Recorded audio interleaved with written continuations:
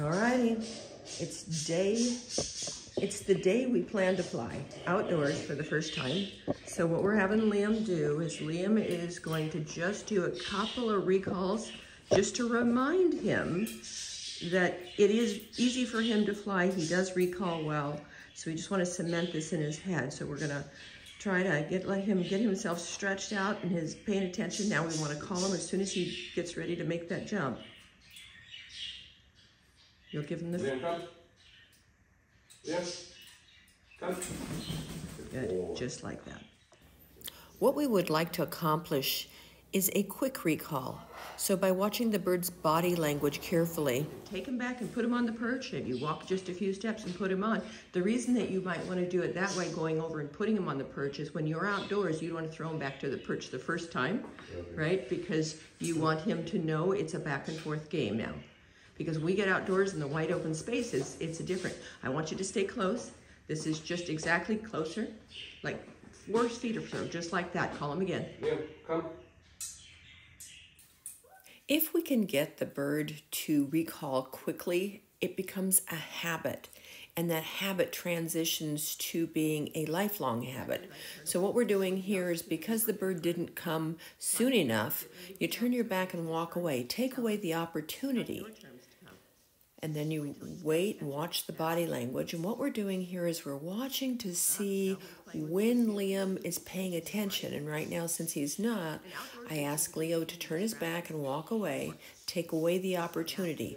Now you can see Liam, the bird, is engaged in paying attention. So now Leo can go back and ask the bird to come. We're looking for quicker reactions than this. So we're probably going to tell Leo to turn around, turn his back on the bird, walk away, take away the opportunity. Now you can see how quickly that bird got a little confused. And now we're going to put him right back on the perch without any positive reinforcement whatsoever. Bird's going to have to figure out what we want. We want that bird to recall when we call. He's confused right now, right? So he's trying to figure out, I came to you, why did it get put back here so quickly? Leo, come.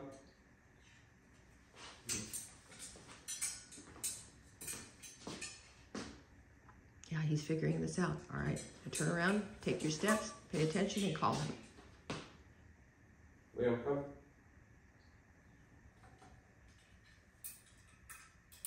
Liam, come.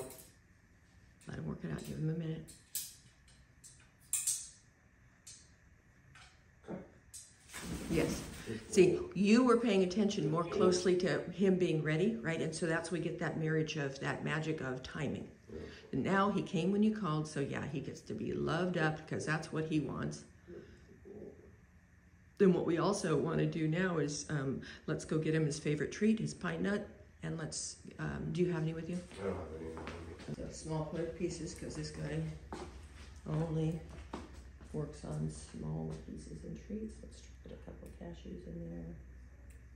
Okay, see what we got going on here? Right? Now you get to earn this. Work for it. Okay. So go ahead and put him back on the perch.